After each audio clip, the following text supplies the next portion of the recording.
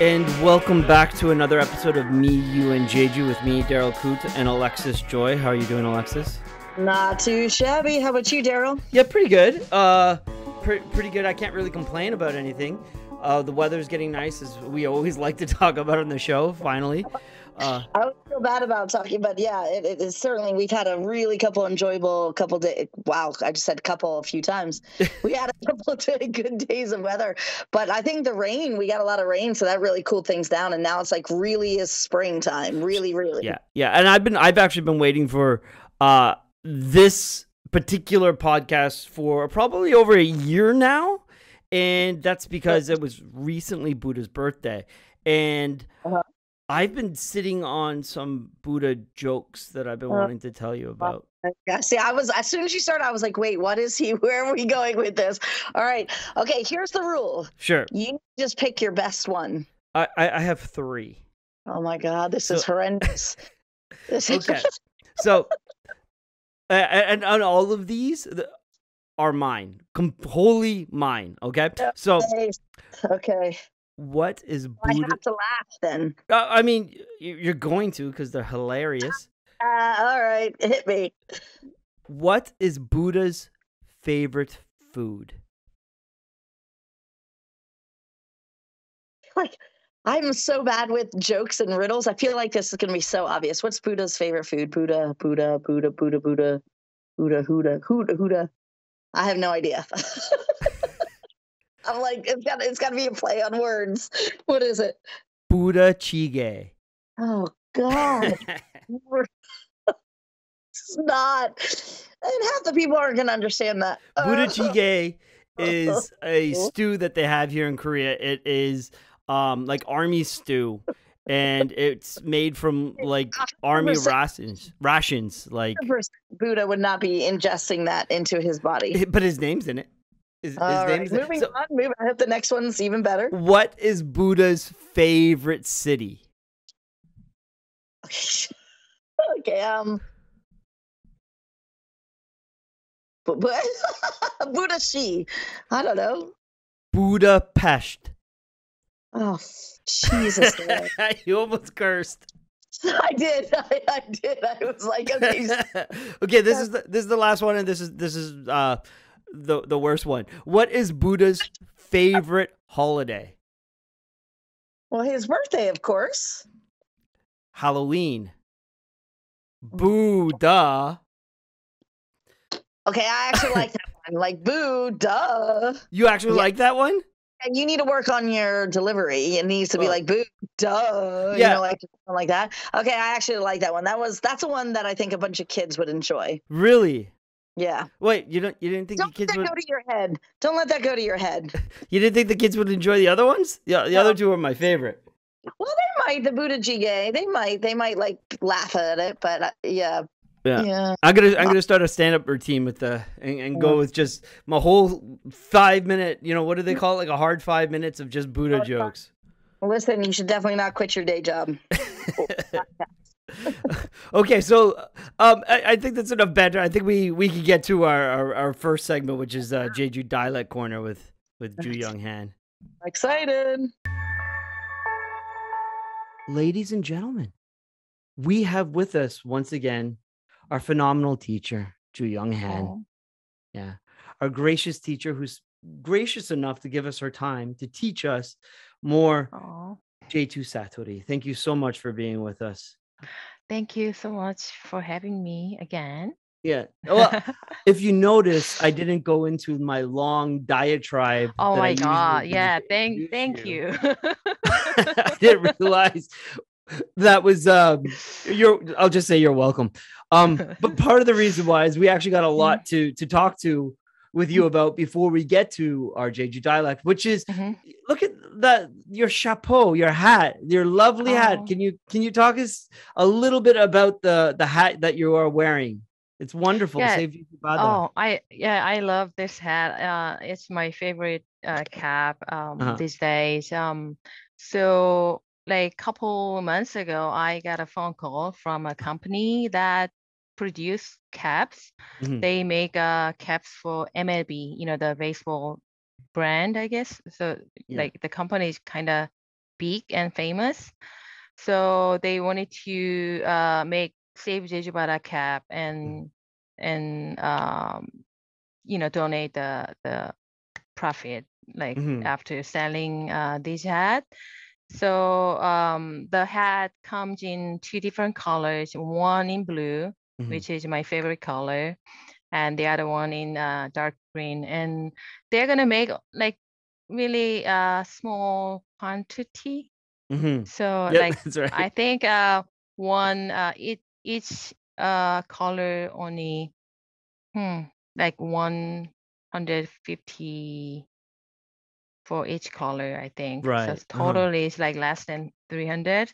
Yeah. So it's gonna be available online, like probably sometime next month. So I'm gonna let you know if you guys want to buy it online, or you can buy it on store somewhere. Show them the side of it, the emblem on the side of it. Yeah, that's pretty boss.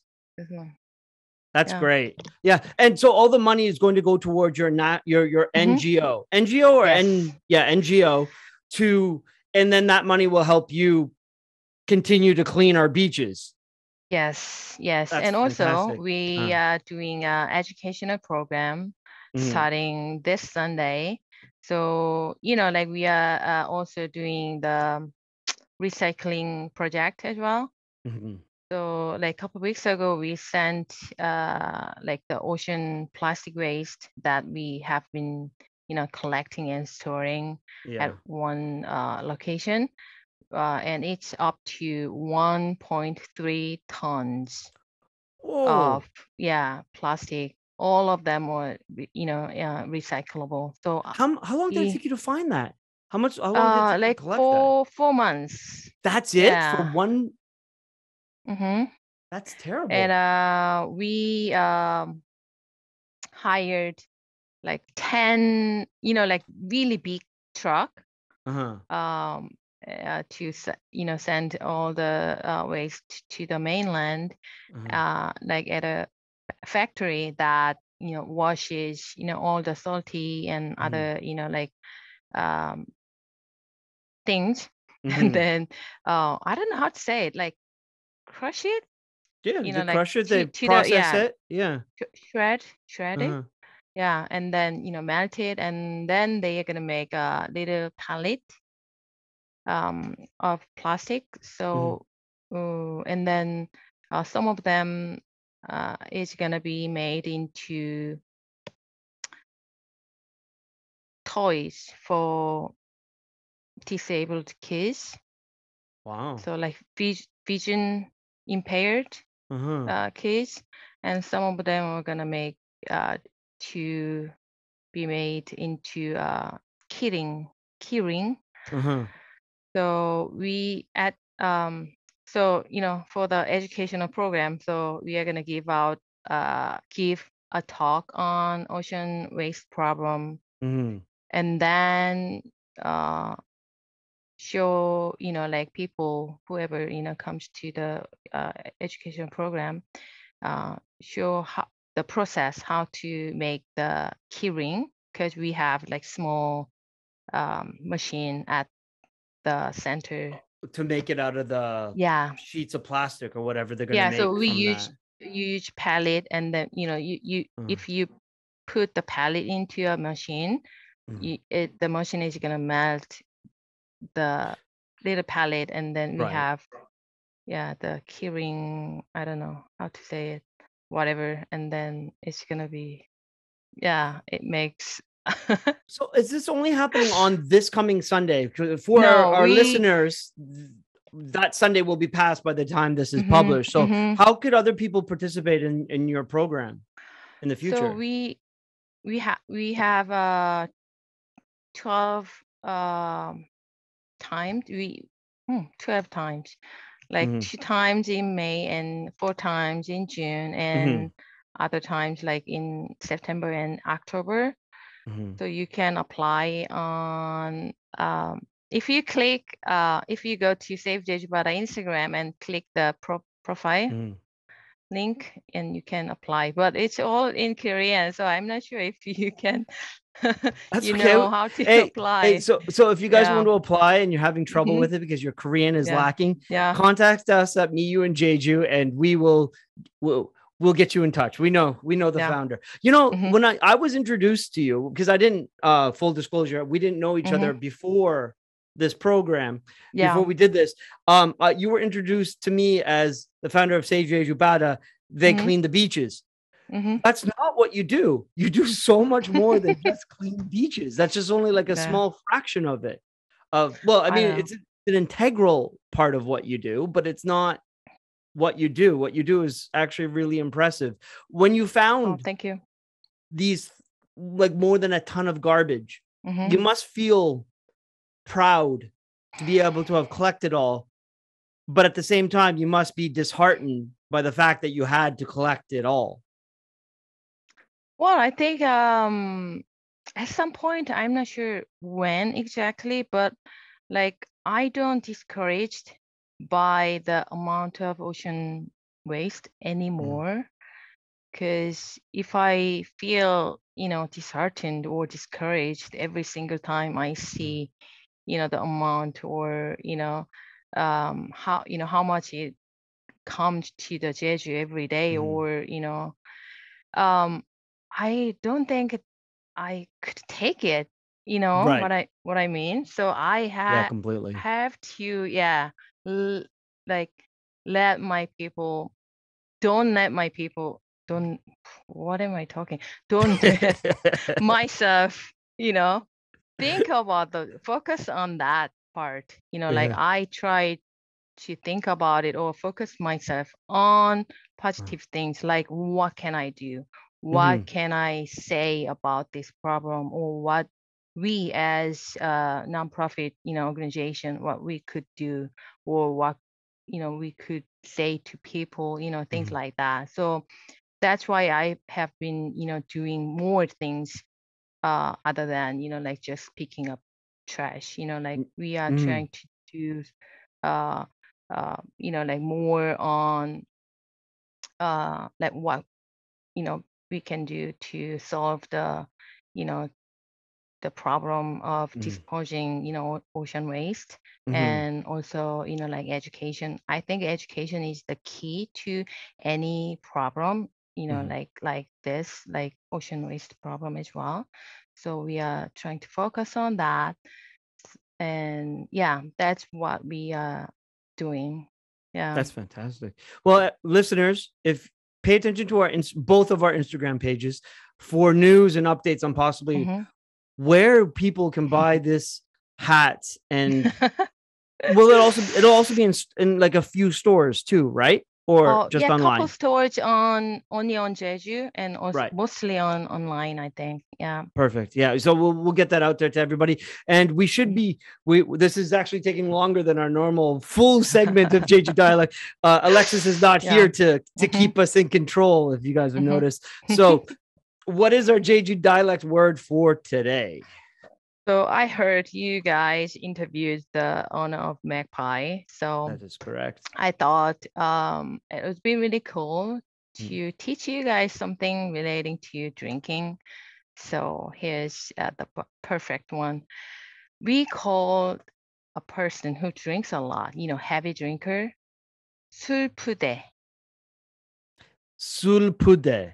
Yeah, 술 is alcohol. This is not a dialect, but it combines with the last part of the word 대기. 대기. So, yeah, so it becomes we use it a lot, so it's a dialect. So what is pudegi then? Or degi? Because it kind of sounds like dweji, which makes it sound like soul pig. Like a person, like for example, run Uday. and EL, Yeah. runner, like organizer, right. Organizer, like that. So it literally just means like soul person then. Yeah. Like a beer person. Yeah. Sul is alcohol. Degi is person, I think. Yeah. Right. And poo. What is so degi? Poo degi is the Jeju 술푸대. Oh shoot. Here's the thing. I'm Curse really words. confused. Sorry. I'm really confused. So sorry. 술 is alcohol. Yeah. 푸대. Right. Pude So and gi. yeah. Gi is the person. Pude is. Oh, so let me correct you. Please do, teacher. 술 푸대. Not. Don't add gi. The last syllable. So 술 푸대. 술 푸대. Yes. So can you use this in a sentence? How would you use this?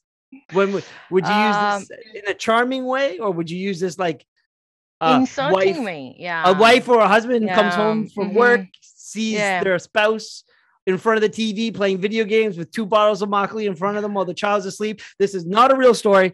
And the child and the spouse comes in and goes, 술 푸대. Yeah. Correct. Right. Yeah. Okay. That's how you use it. Yes.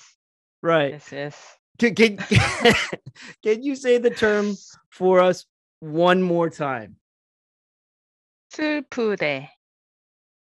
술 푸대. Yes. So you would never say this as 술 푸대.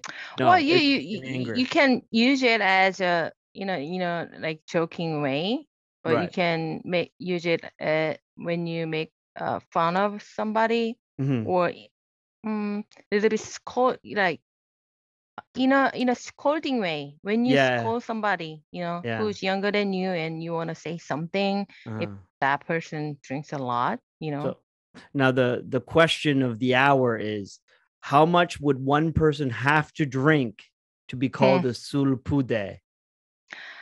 Well, you have to drink it every day. You have to drink every day, and like more than 1 bottle of soju, I guess. That's like alcoholic. That's exactly what you're just. That's a professional drinker right there. Yeah. Okay. So yeah, we are really generous about drinking, right? You know that. Sure. So very generous. Yeah. I think it's 술 푸대 is alcoholic. I don't know. Okay. So listeners, you probably won't have to use this word. Yeah, don't boost. 술 푸대 하지 마. No, 술 푸대 is a noun, right? Yeah. So don't be 술 푸대 or something like that. Okay. So 술 푸대. Thank you so much, 선생님. Great word. Also, everyone, pay attention to our Instagrams. We got lots of stuff from Save Juji Bada coming up. Great. Have a good day. Bye.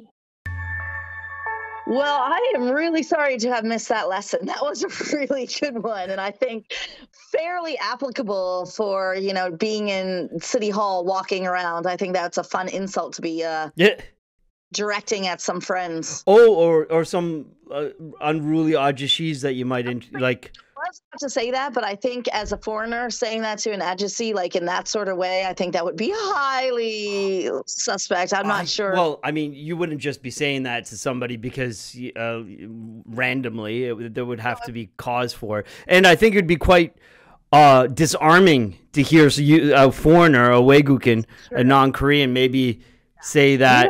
In Jeju Stratsuri. It'd be one thing to kind of like teasingly say it to like your friends, like in a group on Saturday night out in the city. It'd be a whole another thing to be yelling it at someone in the city. Yeah. Consider this a disclaimer. Don't use at your own peril. And be careful. Yeah, but that was a good. Sorry to miss that one, but next time. Yeah, and it was applicable to to our interview today, which is why I think she picked it, because she knew that we were. I told her who the interview was, and I was like, could you arrange for something that has to do with drinking something, some sort of. But yeah, I'm really excited about our next guest. He's been a friend of mine for, many years now. Even before he came down to Jeju, I think I had known him up in HBC area. Can I go ahead and introduce him? Sure. Yeah. Please go ahead.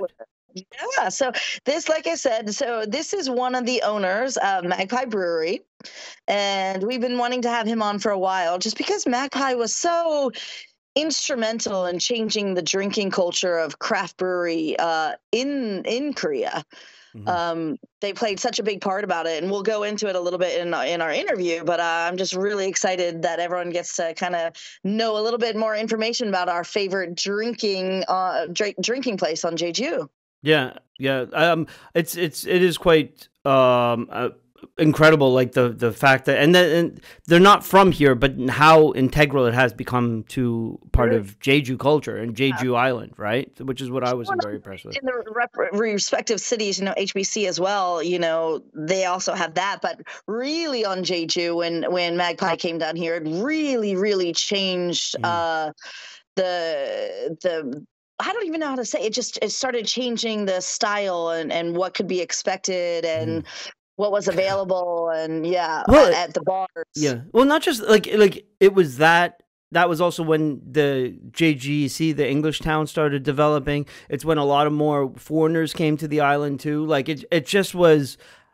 It was a part of this whole internationalization of the island too at the same time, which is kind of interesting. And just for HBC, is that Haebyeongcha? What is HBC? That's a good thing to question. I don't even think about that anymore. I never could. That's Haebyeongjeong. But HBC, they were there first, and that's such a its own community as well. Much like Jeju has its own community, they also the restaurants, the businesses there are very tight knit and very close, and the people that live there, just like Jeju.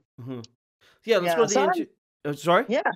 No, go ahead. I was just about to say the same thing. I'm really excited for people to hear this one. Okay, let's go. Now with us is Eric Moynihan, the co-founder of Magpie Brewery, which is where we are fortunate enough to be. Thanks for today. having us. Thank no you. You guys are always welcome. So now it's kind of a little introduction for people who may not know about Magpie Brewery. It was founded in Seoul in 2012. As a home brewing studio in Itaewon. Is that correct? Yeah. And then you opened your second location here in Jeju in 2014, and you opened the Jeju Brewery, which is where we are currently, in 2016. Yeah, that's right. And then in 2018, CNN added that Magpie, is it the coolest brewery in Asia? I mean, that's really subjective. That's That's my opening awesome. question. Is Magpie Brewery the coolest? Yeah.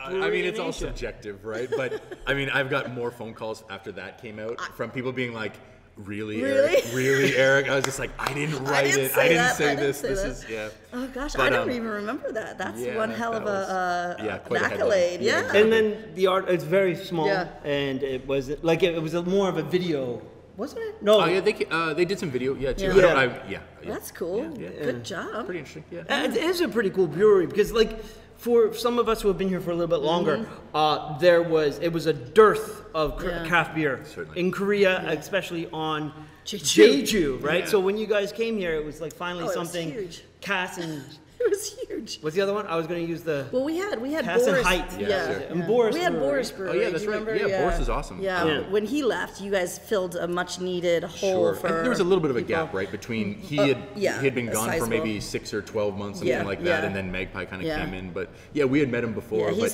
his advice was like, "Don't do it."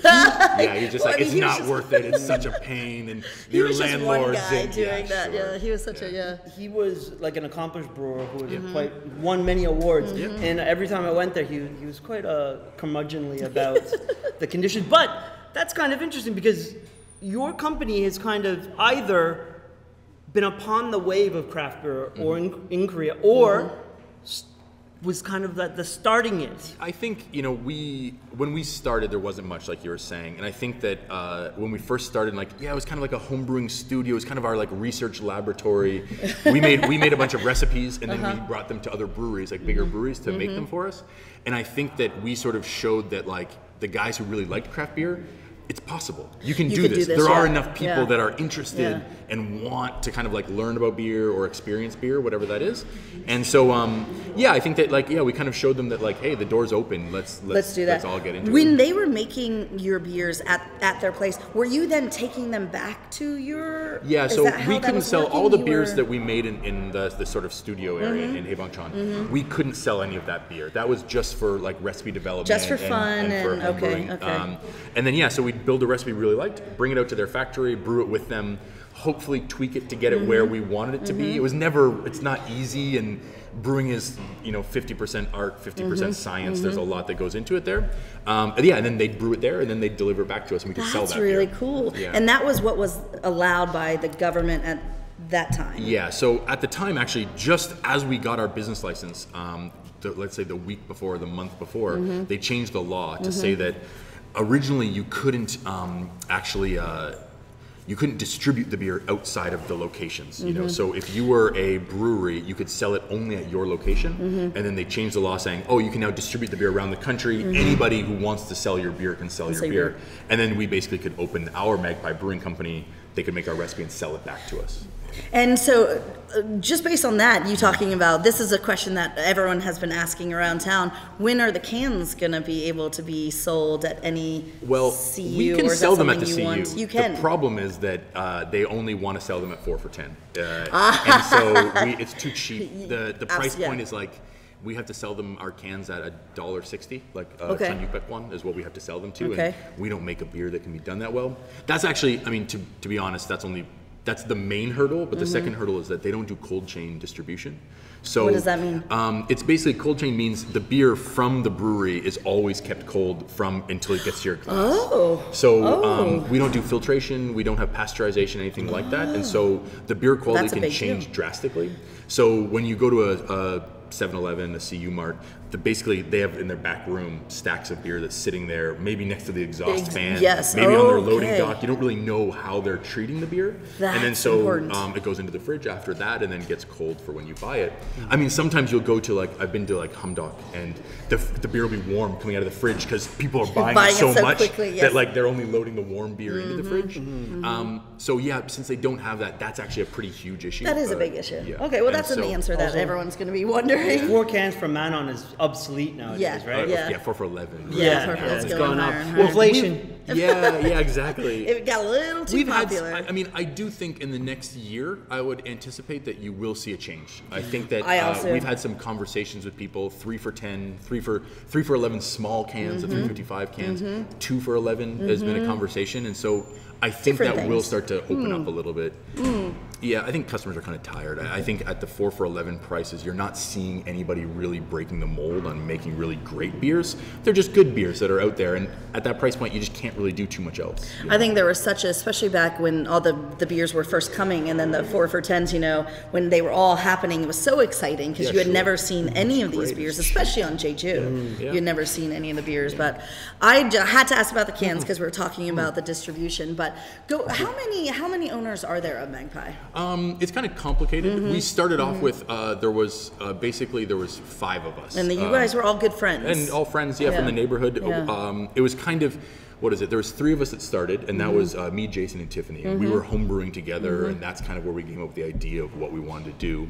And then we said, well, let's talk to friends about investing in opening the shop. And basically, Hassan was the first person to talk to, and Hassan said, don't talk to anybody else. You don't need to talk to anybody else. I'm your man, and we're going to get this done, kind of thing. And so we started from there. At one point, Jason sold a little bit of his shares to another friend. And so Sydney, I don't know if you ever met Sydney, she's awesome.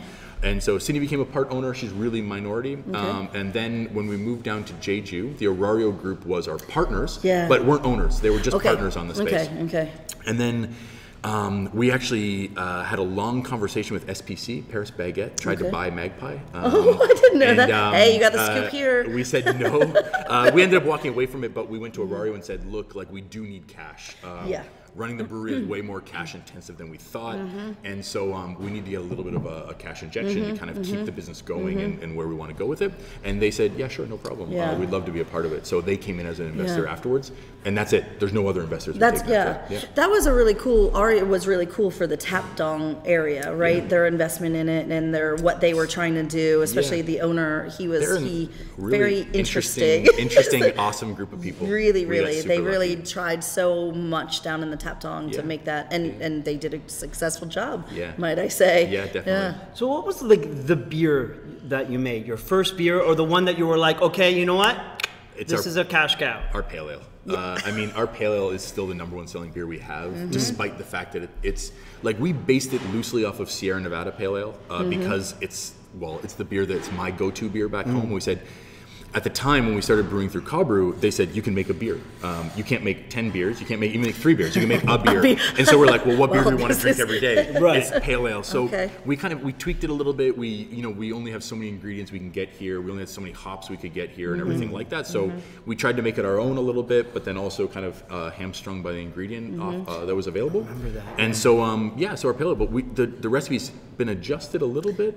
There's a little bit where every time a new brewer comes in, they want to tweak it a little bit, but there's also when I'm saying like, well, no, it tastes a little too different, but it's like a nostalgia. Like the original beer probably tasted disgusting if we drank it today, but for the time it was so hoppy and so rich and so much flavor that it broke the mold of what was being made. But I'm sure that today's pale ale and then like the pale ale from 2012 has probably evolved so much. Do you continue to tweak the beers as even they're canned here before us? But does that mean they're finished, they're complete, or do you continue to be I would say probably 90%. I don't think most people wouldn't notice the tweaks. Sometimes there's different yeast strains that will have to kind of adjust or something like that. Like actually the porter has had a few different yeast strains, but it's such a small difference that I'd say 90% wouldn't notice the difference. Maybe if you're a diehard porter fan, you'd be like, oh, it's a little bit more fruitier than it was before, but that is it's like a coffee nuance, it's not a super. And you'd have to probably be drinking it on a regular basis to really. Not that the porter is my favorite. Okay. Yeah. It's my absolute favorite. Yeah. Well, even the flavors of beer changes. Like if I'm hungry, the way you appreciate the flavor of beer is different than when you're full. Or if you had spicy food, it all kind of plays into that. But we're trying to go in for this overall arc where it doesn't really feel that different. Yeah. So in 2014, you came to Jeju. Why? That was the Arario guys. The group from Arario, they had started to develop Tapdong like you were talking about, and they were really keen on having a beer brewery in Tapdong. So they're like a development company? Yeah, they're a family-run business that they basically are property investors, but they're really famous in Cheonan, and so the Cheonan area is where their home base is, and they had property there. That property was adjacent to the the bus depot in Cheonan, and so it was like a hub. And so they built a huge building, and they licensed the Shinsegae department store name. So that Shinsegae department store is the only operated by Shinsegae department store. Oh, that's really interesting. So they licensed that, and then from there they started developing on other real estate. But they're almost more famous for being art collectors. That's what I was. So that's it. He's C. Kim, the founder and sort of creator of the Arario Group.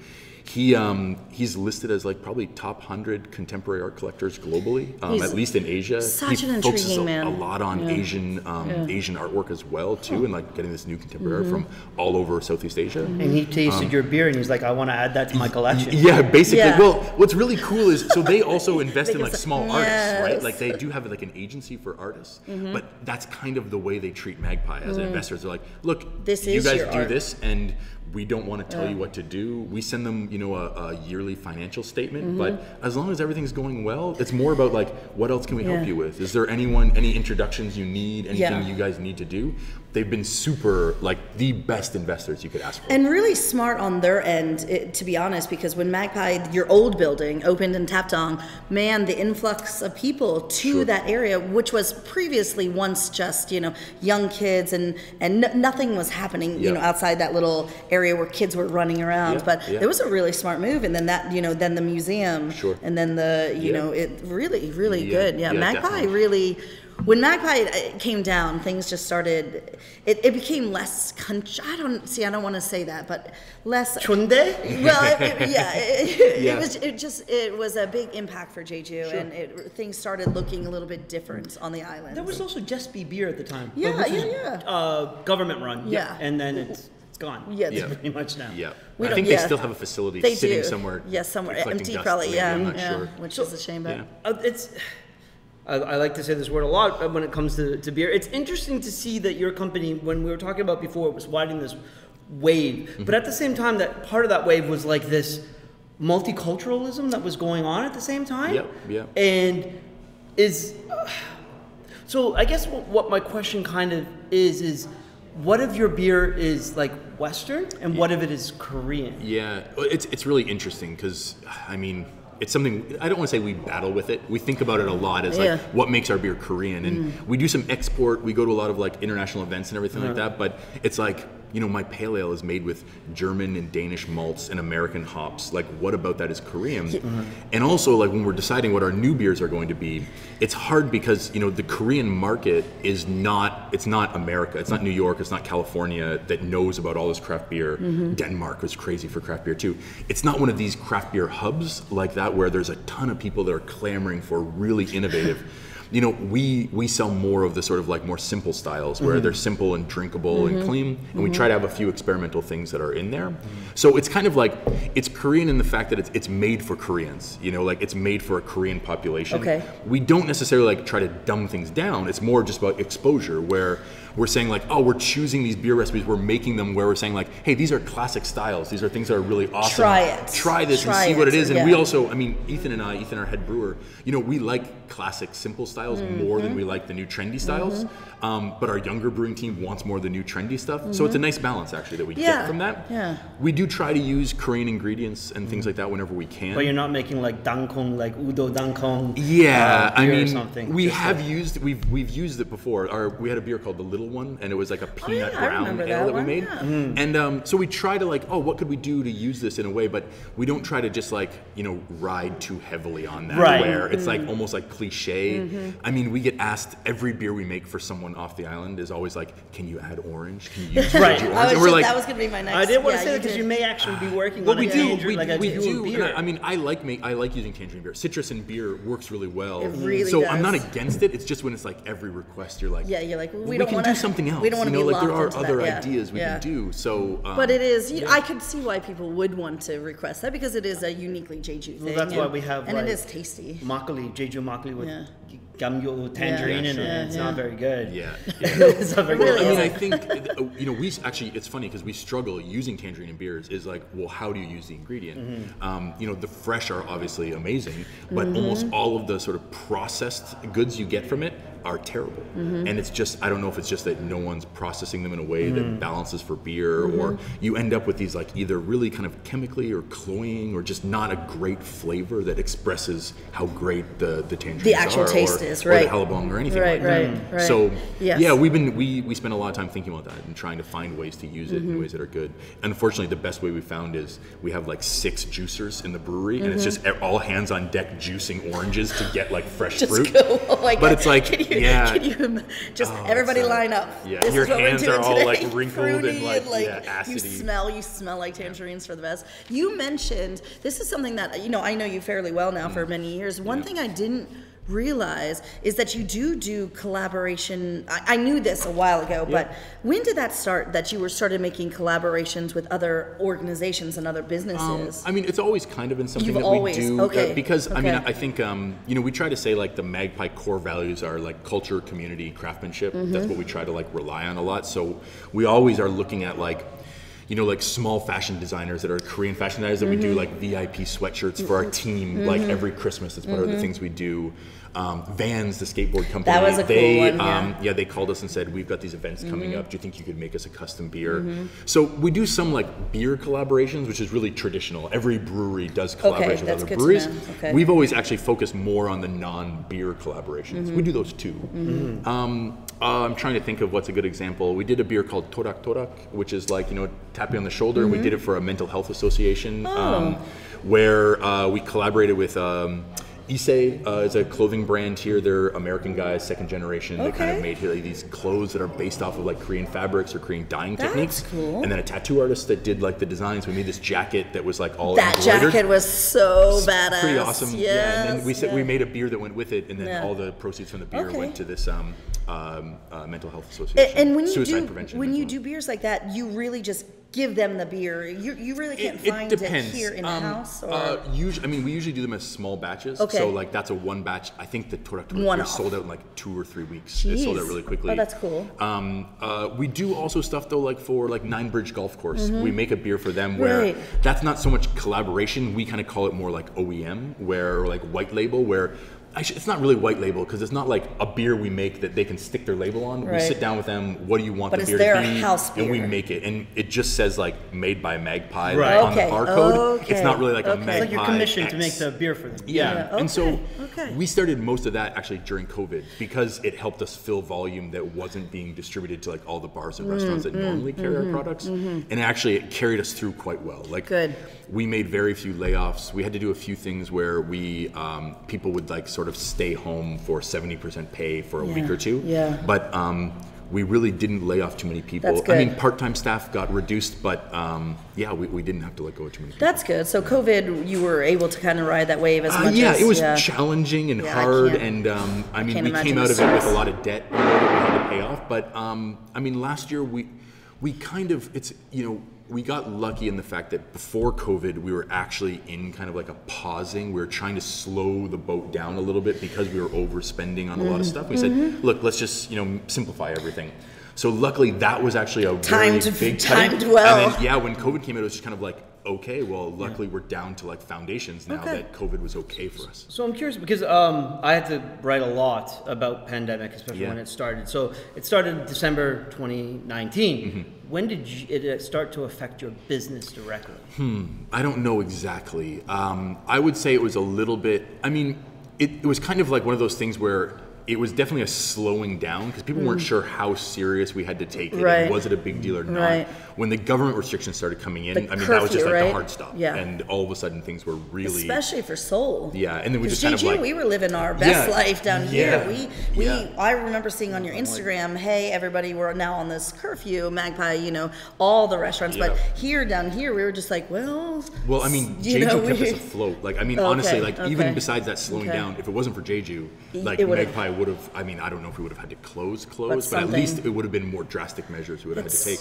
But yeah, we kind of like rolled through the pandemic using Jeju as a and stronghold. the Vans collaboration was for the correct me if I'm wrong, there was something you did that was giving money back to restaurants? What did we do for that one? Well, that was, so they did an event that was called, what was it called? Foot the Bill was their program. So what they did is we made a custom Magpie designed shoe. That's right. And then basically if you bought that shoe online, half the money came back to Magpie for it. So it was a nice thing. I forget, we sold like 500 or 600 pairs of shoes or something amazing. like that. So it was really cool. One of the things I really like about Jeju, not just the beer, but like you said, it's the community. And then what was the third? The community culture. Craftsmanship. And one of the I've always just really adored about Magpie is the culture part of it, like the posters and the events and the art that sort of seems to tie into Magpie. You know, even before we had cans of beer, where it makes sense, you have to put something on the can. We tried to make the posters because so cool. it kind of like it makes the beer have a little bit more of a character or a little bit more of sort of a story. You know, you can tell. Well, why did we make this beer? Well, for instance, Dongne Chingu, Old Pal's Pilsner that we make. That beer, it's like the idea is that it's like an old friend, you know, like everyone knows Pilsner style, German Pilsner. And so we just make it our kind of twist and make it something where, you know, the story of it being like, it's always going to be around. It's that old friend, you know? So that was leading to actually something that I wanted to talk to you about, which is where does a beer come from? We were talking about ingredients before. Do you start with the ingredients? Do you start with the idea? Do you start with an image? Like how does usually concepts. Sometimes we'll have like a name that kind of comes up that we're like, oh, what beer matches this name? That's cool. But it's not often. Usually the name comes after where we say this is what we're going to try to do for the beer. And that's where your head brewer really comes in, right? With the ideas, and that's why they... Yep. And I mean, coming up with ideas, but also just without Ethan executing those ideas is impossible. You would be, and he seems to have like just he's quite talented. Like awesome. when you guys hired him, it was really fun to see. Like, who is your beer meister? Oh yeah, sorry. Yeah, we so should probably say his name. Ethan Katz is he comes from the U.S. We took him from Washington D.C. is where he was based, but he's kind of from upstate New York. Kidnapped him, just bag over the head. Come on, Ethan, let's get over here. No, there's like a kind of international job posting board for brewing positions, and so we posted up on there, and he replied, and we interviewed a few candidates, but Ethan kind of, I mean, it was lucky because I had actually drank beer from the breweries he worked at, so I kind of had an idea of like what they make and being like, oh yeah, like these are definitely beers that are kind of our vibe and our style. So yeah, he came over and yeah, it's always a little bit of like a getting settled where you've got to kind of like go through and clean the cobwebs out and sort of find the new things you can do and tweak things. But I mean, the core lineup doesn't change too much, just like some subtle tweaks. Nice, but then the new rotating beers really kind of takes his culture. Yeah, and that's kind of cool. like what has been your favorite of his beers? That's a good question. I really, because he's just made some really good ones. The beer that stands out the most is we did the Canceled Flights, which was the sort of like, that was a collaboration with some breweries in Vietnam. And so we used like a lot of Vietnamese herbs and things in a hazy IPA. That was He really will cool. slap me for this because he doesn't like hazy IPAs. And so, Even the can on that was really, I was like really saying, good that we make that. I mean, Bring Spring is also one of my favorate beers every year we make. I like saisons a lot. People wait for that one. Everyone's like, it's time. Oh yeah. I'm going to say this wrong. The Malbach. Maybach. Is this year's? Is it much of a change, or is it pretty much the same? It's a big difference, I think, than the previous years. Okay, I'm excited. For sure. That's why we're doing it here today, so I can have a sip of that. Nice. It's good. It's like, I mean, it's such kind of a boring beer style, just malty, and it doesn't have a lot of like nuance. I think compared to a lot of the beers we make, but it's also so easy to drink. And it's so good. Like it's just so easy, so simple. It's a popular one, and the old art for that too is. Well, let's take a little bit break, and then if you don't mind, let's talk a little bit about your art. Sure. So back from the break. Talking about the art, one of the coolest things about it is I think, and I'm not sure the newer people on Jeju really understood that the old school people, all my friends that have left Jeju, their houses are decorated with Magpie. Like, so throughout the world now, you know, it's hanging on walls in international schools and the States. It's really funny, actually. A friend of ours, a brewer from, Left Hand out of Colorado, he just sent me a text message. They're in Belgium, and there's a Magpie sticker on some old Belgian brewery wall. And he's just like, can you believe this? And like, it is really hard to believe because we never expected this to come, like that Magpie would get to be this, you know. Well, it's funny you bring up Left Hand. I have a Left Hand bumper sticker on my car here in Jeju. I used to pour beer for them in Colorado, like at like the little local festivals. They would be in. They would always just say, "Alexis, you want to pour?" And I'm like, I do. Yeah, sure. Yeah, they're such cool guys. Really awesome. But your art, absolutely. I mean, people have it. It's not even just like tacked to walls. Wait, people have this. Are you the artist? No. We I wish I could say. No. We've gone through a few generations of art, right? Like the original logo was done by Oh Hyun Kwan, who does Coote Form is his design studio in Seoul. And then he did the original logo, original fonts and stuff like that. Then Kevin Benishek came in and it was called Mute House, and now it's Okyo Champions. And he did our art for a while, and we had like the original style was like a very screen printed. Originally, maybe for the first year of Magpie, every poster was actually hand screen printed. Oh, I didn't know 50. that. Jesus. But then we had to move to like a printing because we needed too many of them. So how important are these posters? Because I think it's part of our DNA. I think it's a really special thing of Magpie because I think it helps people understand craft beer, like the idea that yes, you maybe had a Maybach before, but you never had a Magpie Maybach, and that's different, and that's why craft beer is so special. That each brewery, even though you say like, oh, I love pale ales, but every one of them is slightly different. It has a slightly different tweak to it. Yeah, of course. And the art kind of helps you sort of understand it, or what do you want to say, like almost. It comes second nature. You recognize it without recognizing it. So, I like that. What is your favorite beer? Is it the IPA? I drink our pale ale more than anything else that we make, probably, followed closely by the Dongne Chingu, the Pilsner. But that's because I know usually if I'm drinking beer, I sit down, I drink a few of them.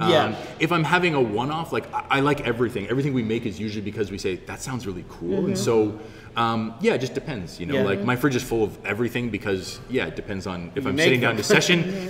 True. But like if I'm sitting down to like have a bunch of beers, then usually I'll stick with more classics. If we're sitting down to have one or two, or Tiffany, I'll split a can, then like I'll try the more experimental, the bigger hoppy ones and stuff like that. The porter for me is my favorite, but I can't have more than like two because they're so heavy. They're so full. It's a meal. Yeah. It's a meal in itself, The IPA has more calories than the porter does, actually. There's more sugar, there's more body in that beer, but the sort of like darkness, the richness of it makes it feel like that. Yeah. We try to say the porter is more like an iced Americano than it is like a chocolate milkshake or something like that, but that's just to kind of help people envision, and I mean in Korea, iced Americano is probably the best-selling drink in the country. So getting that connection is usually So I'm not sure if this question is applicable, but what would be like for you as a brewery, Yeah. what would be like the holy grail or like the Moby Dick of a beer that you'd like to make? What we're trying to get to, and it's hard because we spend so much time making these core beers, is like we really want to make these what they call like mixed fermentation, mixed culture fermentation. So what it would be is you use sort of like different types of bacteria, different types of yeast to kind of get these like really nuanced and complex beers. A lot of the time they're open fermented or they use wild yeast. So we'd like to kind of get this like open fermentation tank where it's like basically Jeju wild yeast that inoculates this beer. So it gives it sort of like a really interesting locality kind of thing. They tend to be kind of funky, barnyardy, sour, really complex. And then often people will age them on fruits and things like this. So it's kind of a very Belgian tradition. Like you got to go out into the forest, like gotcha wall, and like hunt down yeast or something? Yeah, I mean, what you would do is you take the beer and you let it cool down over, like, let's say overnight in some area that's got wild yeast. It could be here, just in like the orange fields or anything like that. Wild, like what? Huh? I mean, basically, like, you know, makgeolli is a little bit complex because you use the nuruk for it, but it's basically it's a mixed fermentation culture that's basically wild from a location. And so it's kind of like, instead of sort of collecting it and then adding it to the beer, you basically just leave the beer open and that wild yeast blows on top of it and cools and the yeast survives. Is that something you can... This is so ignorant. Is that just something? I mean, it's even in the beer industry, it's a very special thing. Can you just find that? I mean, it's everywhere. It's everywhere. Like I mean, we work with. There's a local yeast lab. I say local. They're in Seoul. Or they're not in Seoul. They're just outside of Seoul. But they're new. They're just getting started. But they basically came down and took cultures from around like my house and around the neighborhood and that is wild. And we haven't made like a specific beer with it yet. We will at some point. But so you can have beers based on different neighborhoods, based on the yeast you have. Yeah, I mean, sometimes you might find like. I think even here there was different yeast from the brewery and different yeast at my house. So you can get it from different neighborhoods and things like that. Some of it will make disgusting beer. Like some of it won't make good beer. But do you just like, is it just in the air? It's in the air everywhere. Yeah. I mean, for instance, like, you know, natural wines. Like part of that is the fact that they don't add anything to it. They just basically like either leave the grapes or crush the grapes, and the natural yeast is what ferments that. Okay. Is this something other breweries are already experimenting with, or is this really new? I mean, mostly I think Seoul Gypsy is a brewery up in Seoul that's awesome and is really focusing on making those beers. And then Wild Wave from Busan. Wave. And they make some really cool beers. They do some of that as well. Okay. Wild Wave's one of mine. I mean, I'm probably leaving someone out and they're going to call me and be like, you couldn't give us a shout out too. But those are the two guys that come to mind most that are doing it. But I mean, it's really interesting, cool process. But it just takes time and dedication and a lot of effort from the team to kind of manage those things. So it's a lot. Yeah, we'd like to get there, and we will get there. Maybe one day when you start expanding in the if ever happens. Do you think of getting into makgeolli or other types of alcohols? Because we've considered it. It's one of those things where it's time, effort, and money. You know, that you we have want a to lot put there. going on We don't have a lot with of space, and like the beer's still growing, so. It's kind of like if we do that, it's kind of it takes away from other things. And so, I mean, I think before we get into making other alcohol or makgeolli or anything like that, I think there's a lot to do in beer still. But we'll see. I mean, I'm not sure. Yeah, I'm like, no, you can't go into makgeolli before you make me a cider or before you make me like a sparkly, a seltzer. Yeah. Well, Eric, you brought up one of the other things that I really enjoy with craft brewery, having lived in Denver and Colorado, which is such a hub. But one of the things I really like about Korea is you guys are all really good friends. I'm not going to say all because now there's like so many more, but the different breweries throughout. I mean, you guys get together as often as you can to drink together and talk and share. There's kind of like, I mean, there's a big group of foreign brewers here. I think that the foreigners definitely led the first wave of the craft beer scene in Korea, and now the Korean, I would say probably the best new breweries are the Korean kids that are coming up, the Korean guys that are making new stuff. And so, we probably, everyone's busy enough in the pandemic. It's been a couple of years where that's kind of faded a little bit, but we definitely do get together. We get phone calls, we do collaborations. I mean, Seoul Gypsy, we were, when he was building his brewery, I was messaging him being like, oh man, I'm so jealous of these new oak fermenters you're putting in. It's so cool. And he said, hey, I just put a beer in one. When it releases, I'll send you a box. And so he brought me a box on our 10th anniversary party. So we do a lot of that kind of stuff where there's that geek beer guys who are just down here, and our brewing team met them. We're touring them around a little bit to show them Jeju. And so, there's definitely camaraderie. Like there's a little bit sometimes of I use the word like frenemies. There is some competition because the craft beer like the industry isn't growing as much as it feels like it's growing, and the convenience stores is growing. Actual tap handles, bars that want to have craft beer on tap aren't growing super fast. So, you know, maybe it for a new brewery to come to Jeju, they're probably going to take a few of my tap handles, and that's okay. I'm not angry about it, but there's always a little bit of competition where can we keep those? Are we getting new ones, and how does that work? But I mean, that's the most part, that's industry. That, I mean, that's any market. Happen, you know. So what is next for Magpie now that we're coming out of the pandemic? Knock on wood, hopefully. Yep. Events. Definitely putting a focus back on our retail, I think, you know, wholesale's growing, and that's coming back, and I think that that's going to be natural. So the team's really busy growing our wholesale again, but we're going to try to put a big renewed effort back into our existing retail as first step, events and some sort of just like, what do you want to say, like social planning, doing more stuff during the week where we want to try to start like a movie night out here. Out again, right? And sort of, I mean, people are itching to get out and do something, so give them a reason to come out to Magpie Brewery on a Wednesday, you know, something like that. Beautiful location, and so that's kind of the next main step. And then after that, you know, I'm not sure. Getting back into some collaborations and some other stuff like that that we can do. And is there any exciting collaborations that you can share with us? Anything that's really interesting, like the Vans thing? Yeah, I have a really cool one for Jeju too, actually. You do? So we're releasing a collaboration gin with Toki Soju. Stop. Yeah, and that's so cool. It's a Jeju gin. It's actually using a whole bunch of citrus from Jeju. So cool. And that will launch in June, actually. And so we haven't really announced it yet. Okay. I mean, we've talked about it a little bit, but we haven't done too much marketing on it. We'll have to get a couple. I love gin. I'm a big fan of gin. His. So we're working right now on can we sell it like we're trying to put like a draft basically a gin and tonic or a gin and soda on draft that's really easy to do, and then we'll sell it by the bottles. Cool, I forget, I think we have 300 bottles is how much we made. I'm so excited. Not too much. Put my name on one of those. We're gonna have to get a couple of those bottles. It's super good too. We've been sampling it with some like the cocktail bars in Seoul, and there's a couple bars that are like, can this be my house gin? Like, can I use this for that? How cool. Can you tell us a little bit about the art for that? The art for it is actually super cool too. Oh, wow. We reached out to, I know her through some friends. She is kind of famous for being a tattoo artist. Her name's Mickey Kim, and she does some really wild out there artwork. And I won't go too deep into it. I'll let it release. I'll let it release and see it. But like, she did some really wild artwork. It's very not Toki. It's very not Magpie. It's kind of its own that's important. Kind of thing. I would think. Where did the gin come from? Because we just talked about Toki Soju. They have their brand is called Sunbi. Their Sunbi gin and vodka. That's a different series. And I was just hanging out with brand one night and talking about like, hey, would this be possible to do a private label bottling and do something that's like, you know, very citrus forward? He's like, dude, I have a recipe already. It's all using citrus gin already. Like, try the base and what that is, and then we'll kind of go from there. And it's so exciting. It's super fun. And like, kind of because it's our 10th anniversary, we're really trying to like go out there a little bit more with what we can do with those kind of collaborations. So that one, and then in fall I have a really interesting collaboration started where Eastlog, the clothing brand that does our sort of like internal stuff, we're going to do a collaboration with them where it's kind of based on like old workwear style stuff. They do like a kind of, let's say, like heritage menswear kind of stuff. So like a denim worker's jacket with embroidery and stuff like this that should be pretty cool. So that does sound so something with we're hoping November that will launch, I think, is that one. That's kind of like out there too, but working on some other stuff. It's so exciting. That's fantastic. I feel very lucky to have chosen to live in Korea at the time to see, not only are we seeing politics change here, but also social.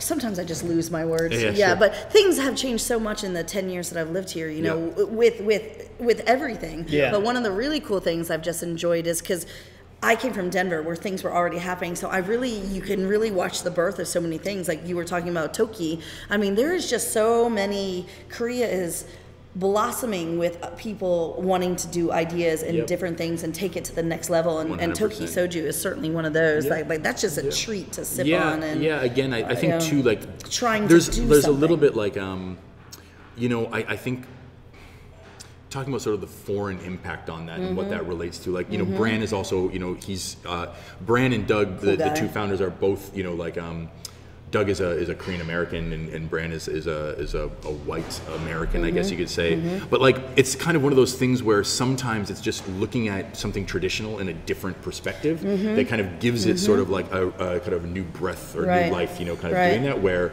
taking soju and being very non-traditional with it is, I think, kind of like really helpful. And now we're seeing a whole bunch of more stuff come through where, like, and I don't know, it's not because of Toki, it's not necessarily because of that, but it did make people kind of think about it a little bit differently. And open the, And it's just so fun to see, like, you know, and then, you know, having a brewery that you can come and tour, like that's what Magpie did. And then I told you before that we started recording, I just finally was able to go see Toki in Seoul. And that style, I mean, that's just, we walked in, we're like, cool. But then we looked at the menu and you just get this a little bit of excitement to be getting to see new things in a country which hasn't had that before. So like, you know, their cocktails, a beet cocktail. Oh, I mean, I had a tomato cocktail there that blew my mind. The cocktail scene in Seoul now is like one of the fastest growing globally. Like, I forget how many. They went from having 0 in the top 50 list to like this year, I think there's like 6 or something like that in the top 50 bars in Asia. And cocktail scene is growing so fast. Amongst other things, like I think.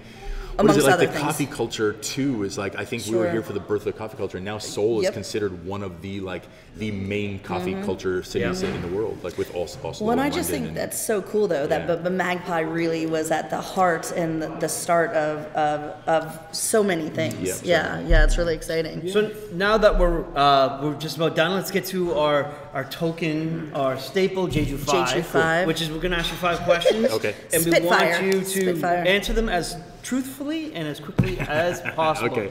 Uh-oh. So, where on the island do you go to get away? We have a series of secret spots on the island that we refuse to tell anybody about. I shouldn't say tell them about. We refuse. We can only. The rule at Magpie is you can only bring people there. Yeah, you can't send them you pins. Can't give directions. You can't send pins. You can't do that. So you can bring people there. So they grow. They're not so secret. But like this is like a Magpie. No, I mean, they're not even Magpie. They're always they had to be like with locals that took them there the first place. So like up near like. I love Donnako.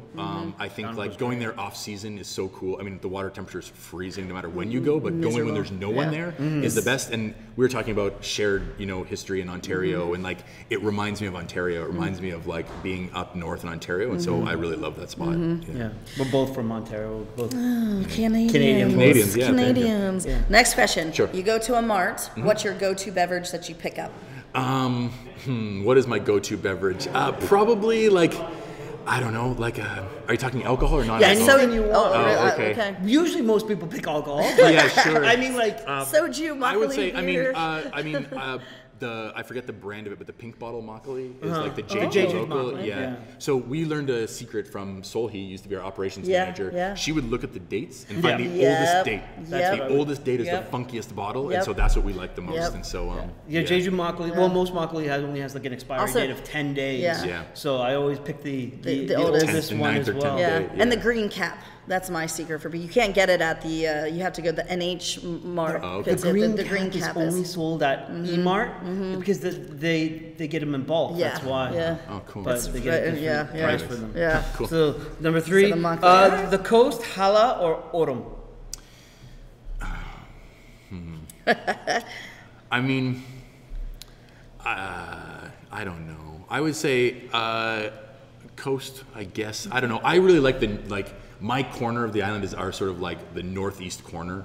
Actually, all the way down to Songsan. I love that stretch of coast, but I ride my bike a lot, and so I like to go over on the way there and then coast on the way back is usually what I do. And so, I don't know. I guess like again, being Canadian, I'm not much of a beach guy. Like I like the beach obviously, but I like the fresh water better. I'm more of a lake guy. So, but yeah, getting in the forest is really nice. I actually haven't climbed Hala, so I haven't made the trip up there. Fair enough. So yeah, I'm a little mixed, I guess, on anything like that. But I'd say I guess coast is what I enjoy. Cruising the coast. Yeah. What's something you think you know about Jeju that our listeners wouldn't know? I don't know. You know, we were talking about this too a little bit, where I end up like in my sort of like Bermuda Triangle. Like there's spots where I go to, and that's where I kind of end up. I mean, I do think that. The food in Jeju is some of the best food in the country, I think. Mackerel sashimi is, if you don't eat mackerel sashimi, you're missing out on life. Like that's kind of the best thing I think that and that's kind of a recent discovery. Do you go to Tapdong in that area, the street? I forget. the best spot I've been to is actually, I forget the city, but it's down in like the southern west corner. I forget that little like fishing village there, but there's like some famous mackerel sashimi spot there that's amazing. Well, there's another one up in AWOL too that I didn't get to go to, but I did a cycling trip with some people and we split into barbecue and sashimi, and I went on the barbecue team, but they said it's like one of the best. Okay, good to know. Anyways, yeah, that's awesome. That's mackerel. Okay. If there was something you would change about the island, what would it be? I mean, I guess public transportation. I mean, it's hard because it's an island and it's rural and remote, but it takes so long to get places if you're going to use public transportation. Well, you know, they're getting a tram system here, right? Are they? I didn't know this. Well, you'd know that if you followed us on Instagram, Twitter, all that stuff. But yeah, I didn't know that, but I think that's. I mean, something like that would be amazing because I know a lot of friends when I bring them down here, we talk about you've got to come to Jeju. It's so awesome, and they're just like, okay, well, we're going to take the bus to get to here, and it's just like it's almost impossible to get around the island. We had Hyojung on a couple weeks ago and she's from Nomad Her, and she said the biggest issue that women travelers, solo women travelers have on the island is transportation. So, and it's so interesting because it's changed so much in the 10 years that I lived here. So when other people say, oh, transportation is bad, I'm always like, oh, is it? No, I think it's quite good. And they're like, no, it's still quite bad. But that's how bad it was in the beginning. And so like the change, we'll see. Yeah, I'm trying to think. I mean, I don't know. I always like the little undiscovered, the quiet places, but they never stay quiet for long. And that's why any change is like that's inevitable. I guess. I call it my secret beaches, the secret, not so secret beach. Yeah. That's where I am today. Yeah, but there used to be a time. The unsecreted. There used to be a time you could I would go camping for a week and not see one soul, and now you just can't. Do you remember when I mean, I don't know if you guys showed us or whatnot, but like the side beach at Hamdok. Yeah. It used to be virtually only filled with foreigners, and there was no one else there. We literally called it the foreigner beach. And now it's just as busy as the main beach. If not even more so, because it's such a small beach, so then it has that appearance of, well, when I remember going, this is just a side note, I remember going and they were renting the chairs out. And I was like, that's it. Now it's officially done. I was like, I hate that. So I saw it, I looked down and we put a mat down. They're like, no, you can't because this is where we're going to sit. I was like, okay, and that's one more thing crossed off the list. But it's it's bound to happen. Sure. It's bound to happen, but yeah. Eric, thank you so much for agreeing to be on. I hope it was as much fun for you as well. Sure. No, I had a great time as always. Thank you so much. Always a pleasure. So, most important question: is the tap open yet? They are. Definitely. All right. Well, I see some people trickling in. So we got to go. We got to get an afternoon beer on. It's a perfect spring day. Cool. Thanks again, Eric. Awesome. No problem. Another good interview checked off. I am just always so thrilled with the quality of people we get. They're even Eric, he just is so at ease, and our style here on the podcast is, as we always say, is very conversational. And yet again, we have another interview that was just like a bunch of old friends talking and catching up and informing people about things they didn't know about. Yeah. Well, how many owners of the of Magpie are there? I don't know if you mentioned it. It sounded like there's a few. Yeah, we talked about that like in sort of the beginning. I think they have owners and then they have investors. So at this point right now, I believe there's 4 owners. I don't know if he would approve of the way I'm saying that, but 4 original members, and then they had some investors come in. Very cool. Very beautiful spot too. He has 2 spots on Jeju, just so people know. My gosh. I'll have to tell everyone I finally got my first sunburn of spring/summer by sitting out having a beer with you after we recorded. We had an amazing macaroni and cheese pizza, new on the menu, and we had a couple beers. And later that day, I was hanging out with some friends, and as soon as I walked into the room, my friend was like, "Oh my God, Alexis, are you okay?" And I was like, "Yeah, why?" And she's like, "You're so red." And then as soon as she said that, I felt the heat radiating, but not until someone else acknowledged it. But are you feeling okay now? Did you put some aloe vera on yourself? I'm drenched in some Innisfree aloe vera, the best one on that you can get in Korea. But yeah, it was funny that I didn't even notice until someone pointed it out. And but that's how beautiful of a day it was. Yeah. I'm so ready for all the activities, and we might as well do a shout out that the next activity, which we didn't really say on the podcast, is going to be June 2nd, a Saturday. It's going to be Barks and Brew, the second episode of Barks and Brew, which is raising money to get dogs and other animals adopted and taken care of on the island. Barks and Brew, what is that? I'm not familiar. Barks, B-A-R-K-S. So this one last so you know what? I don't even know. The end of fall, maybe. So this is the second edition, and it's just basically a way to bring attention to adopt, don't shop sort of atmosphere, and then as well as to bring attention to how much work people do to save stray animals. That's a better way to say it. Yeah, on the island. So it just is, it's a good money raiser, and Magpie is always generous about opening their door to community members that are trying to do something. So that's going to be a day of music. I think it's 2 o'clock to 10 o'clock. And which one? Which location? Oh, the brewery. At the brewery, okay. We'll put it on our stories to remind people to give them a little bit more advertising, because it's such a great thing. It'll be a wonderful day of community, especially since we don't have any restrictions anymore on group sizes, and we can be outside at Magpie with no masks. But do keep your mask at the ready, because you do have to put them on when you go enter the building. Oh, good call. Good. Yes. Yeah. Because it's very easy to actually forget. You're sitting outside after a few beers. But I just think really just knowing that date is so soon right after the interview, just really in my head, like I love Magpie. I love what they mean to the community. But just the fact that they've done so many charities, anytime I ask them to chip in or to do something, they have always been generous with their wallets or with their goods to help out causes and to give to people that need. So just another example of how much they give back to the community that they're in. Yeah, I'm not surprised. After meeting, that was my first meeting with Eric, and they seem like good people, you know. Yeah. And he made a point of saying, like, I'm not going to remember his 3 C's, but the community is their motto. You know, what did he say? Craftsmanship, community, and culture. And culture, right? I just know that they're just in each town they are in, each city, they've just done so much. So I have a lot of time for anybody who's has a company or an initiative or something where they have community as like a big part of it. It really bothers me when I see, you know, stores that don't cater to everyone, and I'll just leave it at that. Or like I'm